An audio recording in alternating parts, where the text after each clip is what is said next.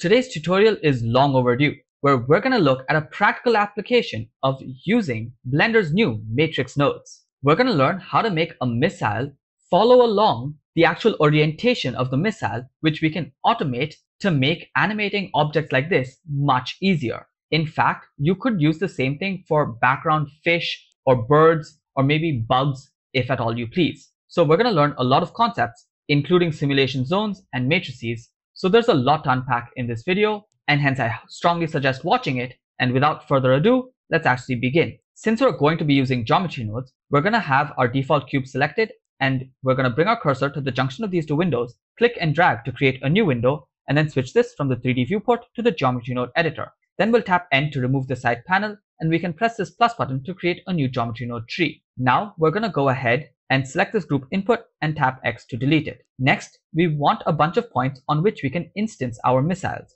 So let's press Shift A and search for the points node and just plug that into the group output. Now, this count is going to be how many missiles we want, and for this tutorial, I'll just use 5 missiles. Now you see all of these are still present exactly at the origin, but I need them to be spread out. So in order to spread them out, I'm going to press Shift A and search for a set position node, and I'm going to offset them on the X and Y axes. And since I want to do this by a random value, I can just press Shift A and search for a random value node and change this from float to vector so that I can change it on the X and the Y. Since I don't want to move it on the Z axis, I'm going to change this Z value for the max to a value of 0. And then I can press Shift, click and drag to select the X and Y axes. And I can change this to something like -5 and do the same thing for the max values and change this to a value of 5. Then I can plug this into the offset, and now you see I have them randomly distributed. Now on these points, I want to go ahead and instance a missile. So I'll press Shift A and search for an instance on points node, and I already have a missile that I created. I can just drag and drop that, and you can use your own object as well. If you don't want to use a pre-made object, you can always create your own right over here. For example, you could use a primitive cone and plug this mesh into the instance and follow along with the tutorial. However, if you want this missile along with the entire completed blend file, you can buy that from my Patreon linked down below, or you can go ahead and join the monthly tier that gives you access to the blend files as well. So now that we have all of our missiles, we can go ahead and start with the actual matrix nodes part of this tutorial. So first thing that we need to do is actually create a simulation zone so that we can change this on every frame. So press Shift A, search for simulation, and then simply plug this output from here as the input to the simulation zone, take the output and plug that as the group output. Now that we have this, we can go ahead and set the transformation for every single instance within the simulation zone. So press Shift A, search for a set instance transform node and plug that in right over here. Now for this transform, we're going to have to use a transformation matrix. If you don't know what transformation matrices are, definitely check out this video over here where we take a deep dive into the mathematical intuition behind what's happening when we use transformation matrices, what they are, how they operate, and different applications in which they're used. So if you haven't checked that video out, definitely check it out right now before we continue on with today's tutorial. However, once you're done with that, let's go ahead and continue. So to create this transformation matrix, we're going to press Shift A and search for a combined transform. And now if we were to plug this into the transform, you'll see everything goes back to the origin. And that's because we are stating that the entire transformation for every single instance should have a translation of 0, as in it gets set back to position of 0. Similarly, the rotation and scale also gets reset. A simple fix to that is pressing Shift A, searching for the position node, and then simply plugging this into the translation. And now we have them back to where they were. And now is where we get the real power of matrices. We're going to be able to control the rotation as well. So let's press Shift A, search for a combine XYZ node because we want to actually rotate it just on the Y axis. We could rotate it about the other axes, but for this particular tutorial, if we just rotate it about the Y axis, we'll get the effect that I want. So now we've plugged that in, and I want it to be rotated by a random value. And I'm going to get that random value by using a noise texture. Now the noise texture factor goes from a value of 0 to 1. So you see all of them are going to be tilted towards the right.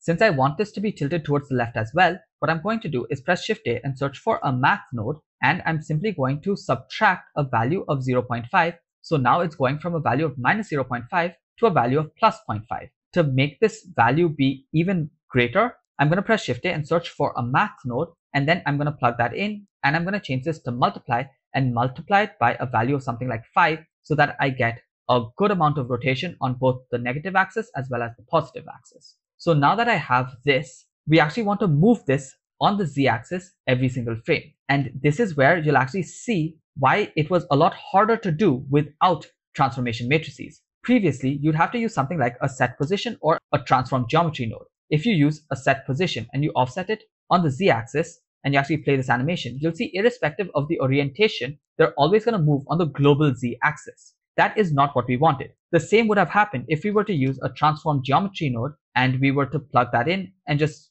move it on the z-axis by that amount. So you'd see you'd have the exact same thing. And in fact, even worse is when you're using the transform geometry, you'd have to do it for the entire geometry as a whole, and you wouldn't be able to do it separately for the individual instances. But now, since you want to do it on just the instances, we can actually use a matrix multiplication node, which is called the multiply matrices node, and plug that in to create transformation on the local axes. So that would be equivalent to changing this from global to local and then moving it about its local z-axis. That's something that was a lot harder to do previously. So now, remember, the order of multiplication matters when you're using matrix nodes. So what we're doing is we're first rotating them, and then we're going to translate them on the rotated z-axis. So we can press Shift A, search for a combined transform node, and then translate it on the z-axis by 0.2 and plug that in. So now if you were to go ahead and play this animation, you'll see that it is going to work based on the rotation, but the rotations are too fast. So if I actually see it, you see the rotations are just too fast. To reduce the speed of rotation, what's actually happening is this scale on the noise texture is just way too high.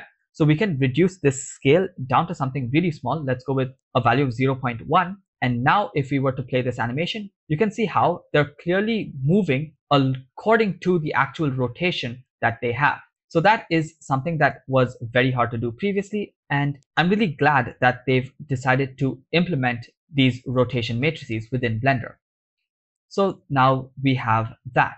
Next, let's go ahead and model out the exhaust coming out from these missiles. For that, we need to add in the exhaust every single frame. So we press Shift A, search for a join geometry within this simulation zone, and now we can go ahead and add in an icosphere. So if we press Shift A and just search for the icosphere and try joining that in, it'll get added into the center every single frame. So we just get a bunch of icospheres added into the center every single frame. That's not what we want. We want these icospheres to be present exactly where these missiles were present initially. And those were present at the location of the points over here. So what we can do is duplicate this instance on points node and then use this icosphere as the instance and use the same points as the points. Now, if we were to play this animation, you can see we get the trail created just as expected. However, there are a few things that we want to do. The first thing is these icospheres are a little too high compared to the actual exhaust of the missile. So I'm just going to press Shift A, search for a set position node,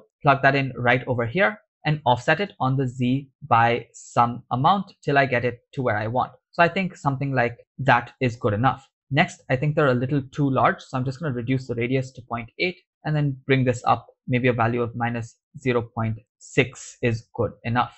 Now, the next thing that I want is as this animates, the points that have been here, since these are going to eventually be shaded as a volumetric cloud, obviously the cloud should spread. So to make this spread, I need this to grow in size every single time. But if we simply add this in after the simulation zone, you'll see what happens is the points nearest to the actual missile and the missile would become enlarged. So to make these points that are being added in become larger, what we can do is we can actually have another simulation zone before this joint geometry itself. So let's just shift this to the back, press Shift A and search for another simulation zone. Now we can plug this in over here and we don't need this connection anymore. If you have the node wrangler enabled, you can press Ctrl, right click and just remove that connection. Then you can plug this into the joint geometry. Next, we can go ahead and just scale these up. So we can press Shift A and search for a scale elements node, plug that in right over here and just scale it up by a very small amount. Maybe a value of 0.01 itself will cause enough scaling. So let's just bring this down, press Shift A, and now you can see it starts scaling up as time progresses. And that is exactly what we wanted. if you want, I think maybe we can change this to a value of 0.02 just to get it to scale up a little faster. So now that looks really, really nice, and we have it scaling up as well, and that is perfectly good. The last thing that I want is a different icosphere with a slightly different color that's going to be present along with the missiles, but it's not going to be duplicated along with the rest of these. So in order to do that, what I can do is simply use another socket within this simulation zone. So I want the exact same points, and I want an icosphere to be instanced on the points. To do that, I'm just going to shift this up and then duplicate this instance on points node and use the same points right in over here. In fact, I can use this icosphere and set position as well right over there. But instead of doing that, I'm actually going to use another set position to give it some randomization as well. Or I can just create a new one. So let's just duplicate that by pressing Shift D. And then I'm going to go ahead and increase the number of subdivisions so that I can get some distortion. But we'll actually cause the distortion later on after the simulation zone. So then we can take this instances and plug this in as another socket to the simulation zone. And now we can cause this exact same instant transform to these instances as well. So let's just duplicate this, plug this in right there, and plug this out. I think maybe if you don't understand exactly what's happening, what we're doing is creating this red portion over here by adding in another icosphere to undergo the exact same transformations as these rockets are over here. So it's actually really hard to see in solid view, but I think it makes sense when you are looking at the completed animation as well. So now that we have our actual missile plus smoke from here, and we have the actual fire object that I created over here, we have to join those two by pressing Shift A and searching for a join geometry, and then simply plugging this in over there. So now we actually have that icosphere present, but I want to actually cause some distortion. So to create the distortion, what I'm going to do is I'm going to realize the instances. So let's press Shift A, search for realize instances, plug that in, and now that it's realized, I can go ahead and set position by pressing Shift A, searching for set position, and then playing around with the offset. That's going to be very simple. It's just going to be a noise texture. And remember, noise texture, if we were to just use the color, it would go from 0 to 1 on all the axes. We want it to be centered around 0. So we have to use a vector math node, then subtract a value of 0.5 on all of the axes. So now it's centered about 0. And then we can press Shift D to duplicate it and change this to scale so that you can just scale up the effect to whatever you want. So maybe for now, I'll just scale it up by a value of 10, and we'll actually see when we go back to frame 0 what it looks like. So that might be a little too much. So let's just reduce it to something like that, and that should be good enough. Now, clearly that isn't moving with the rocket, and that is simply because we actually haven't connected this matrix up to the transform. Once we've connected it up, it'll move with the actual rocket, and that looks perfectly all right. So there, now we have the little flame that's also going up with the rocket. Just another small addition that I realized later on after creating the tutorial is right now the flames are going to be fairly circular based off of the actual tutorial that we've created. If we want to elongate it along the local z-axis so that the flame is looking like it's actually protruding out from the missile and follows the orientation of the missile, we can do that by simply using another multiply matrices node. So if we just shift this over to the side over here, and then take this multiply matrix node, press Shift D to duplicate it, we can add it in right over here and use another combine transform by Shift D on this combine transform. Ensure that you just change this back to 0 and plug this in to the actual matrix node. Then to actually elongate it on the Z, you can go ahead and just scale it on the Z axis by something like 2. And now you're going to have this elongated on the Z axis to give you more of the shape that's in the actual final render. With that, let's go back to the original tutorial.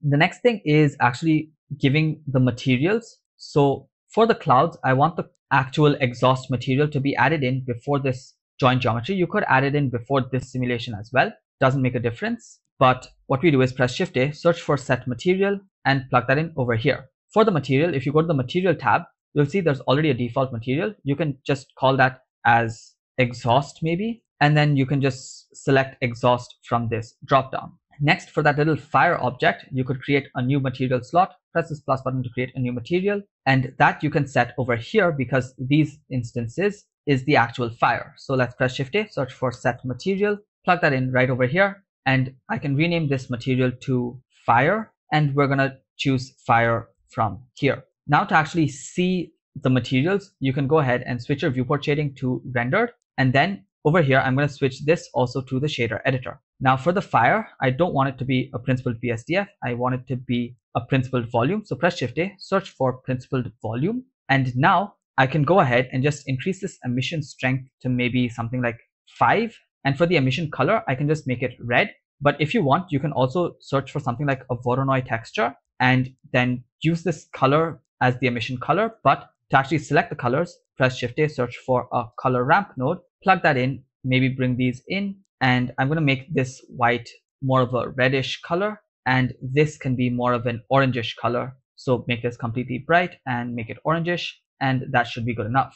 Next, this color, I'm going to make it all the way to white and plug this into the volume. So now you see that looks a little bit like fire. We have these orangish sections, the reddish sections, and it keeps changing. So I think that looks really good. The next thing is the actual exhaust. So let's go ahead, select that from here. Let's delete the principled BSDF and use another principled volume node. Let's simply plug this into the volume, and I'm just going to reduce the density down to something like 0.2, and I'm also going to change this color to a complete white. Next, if we just switch off overlays, go back to frame 0, you can see that this is what we have.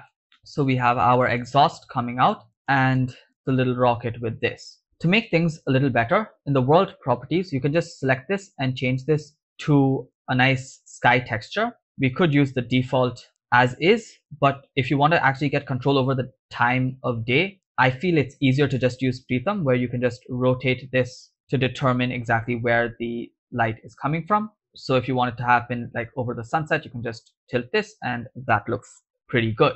The next thing is the light. I'm actually going to select this light and change this from a point light to a sun lamp, and I'm going to reduce the strength down to 1.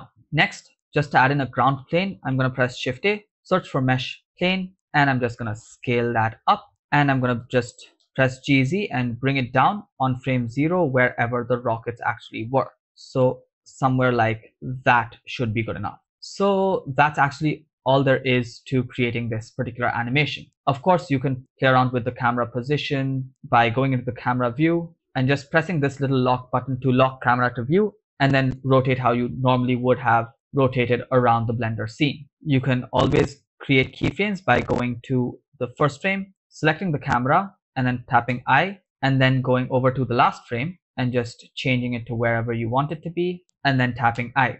I think for the floor, I'm going to give it a new material. I'm just going to increase the roughness all the way and maybe make it a little bit muddy, and I'll leave it just like that. So that's it. You can just adjust your keyframes to get it to be looking exactly how you want. And remember, if your playback isn't too smooth, change this from play every frame to frame dropping so that you get an idea of how fast these are actually moving in real time. But once you're happy with the way everything looks, you can always go ahead and just render out the animation. Before we end the video, another thing that I'd like to say is that if you want this volumetrics to actually look a lot better, you can go over to your render properties, go down to volumes, and just change this resolution to 1:2 or 1:1. And similarly, for the actual custom range, just increase this until they start disappearing. So in my case, I think I can easily place it at around 20 meters and reduce this end until they again start disappearing. So that'll give you the best results, and the volumetrics will look a lot better.